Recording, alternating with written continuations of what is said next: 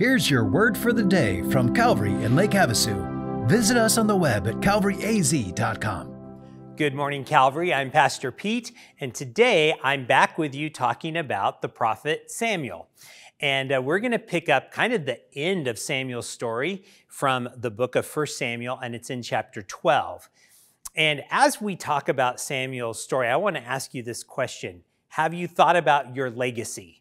You know, what is the legacy that you're leaving? We think about this during times of transition, maybe when there is a graduation and we're sending our kids off to college, or maybe when there's a retirement party and we're saying goodbye to people, or maybe at a celebration of life as we're saying goodbye to a departed loved one.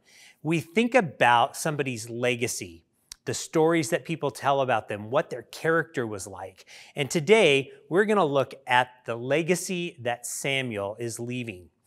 In 1 Samuel 12, there's a lot of good stuff, and I want to encourage you to go back and read the whole chapter on your own.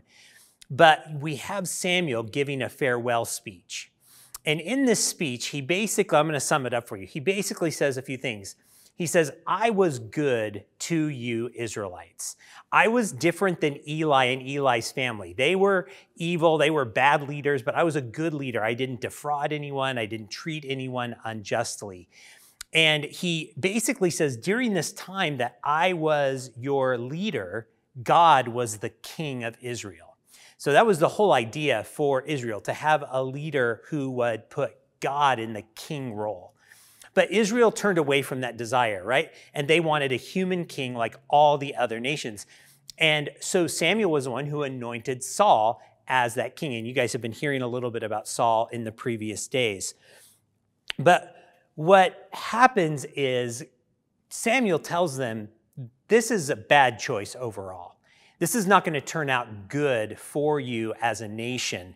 And the reminder that Samuel gives them is that if the people and the king obey God and follow God's commands, then the nation is going to be blessed.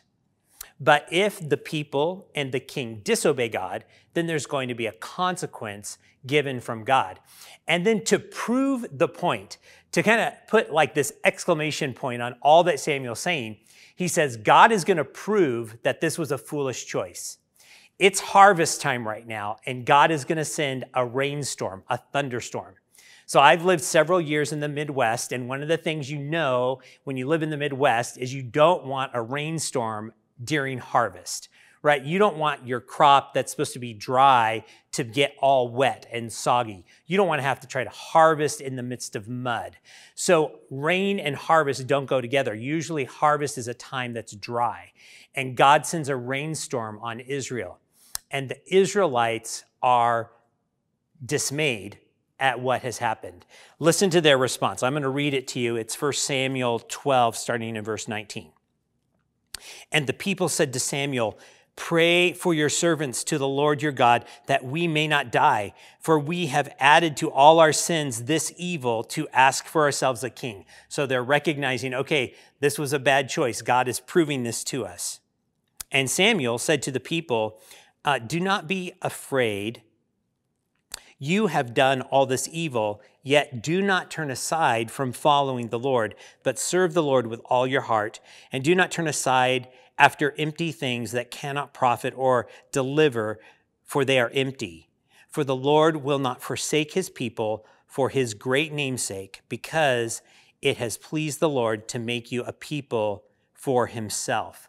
So he's saying, hey, yep, you made a bad choice, but don't give up on following God. Continue to seek to follow God. Then he says this, Samuel says, moreover, as for me, far be it from me that I should sin against the Lord by ceasing to pray for you, and I will instruct you in the good and right way.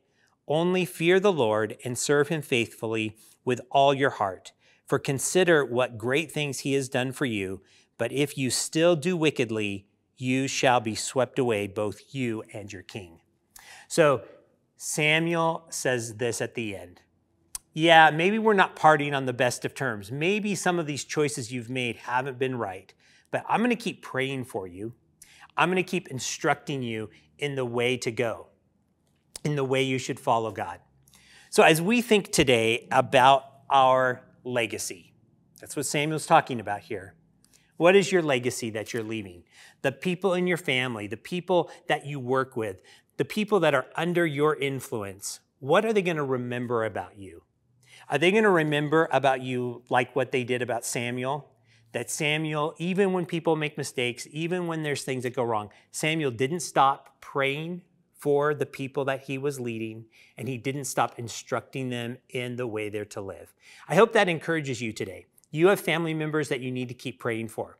You have people in your life that you need to keep influencing to follow God. Even when they make bad choices and they need to do a little bit of a reset, you can still be that person who's leaving a godly legacy in their life. Have a blessed day, Calvary.